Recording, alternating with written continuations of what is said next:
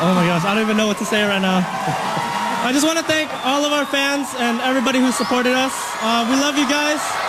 We wouldn't be here without you guys, so thank you. Congratulations.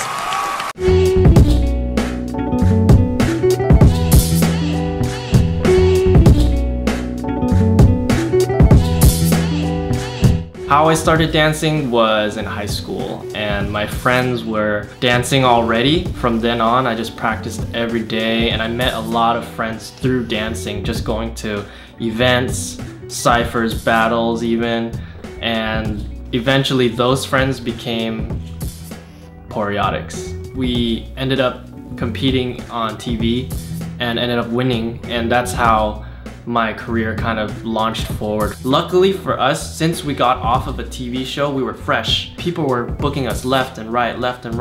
But over the years of doing the same thing, people start to become uninterested because they don't see us on TV anymore. So as soon as dancing started to slow down, that's when I was like, okay, what can I do with music? Can I do the same with music? I've always heard a lot of good music out there, but for some reason I felt like music out there was missing something that I wanted to dance to. So I used that feel and I kind of created my own type of music.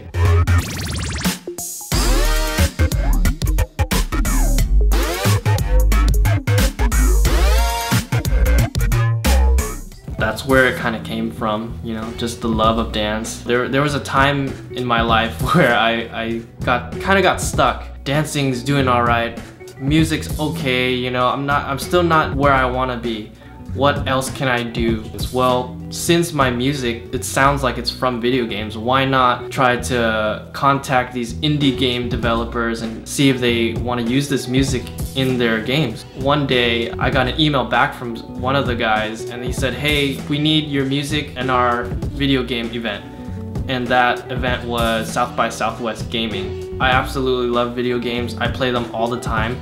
So why not, you know, put my passion and efforts into that as well. I started learning how to develop video games, and I'm just currently learning that right now, and it's a lot of work, but I love it that much to the point where I'll make time for it. I think that pretty much sums up my whole life's goal, is to always keep learning something, always grow, because if I stay in one spot, I'm literally gonna feel uneasy. I'm physically, mentally, I'm just gonna feel weird. What's more rewarding to me is not the fact that I make a bunch of money doing what I love, but the fun part for me is enjoying the ride as I'm going.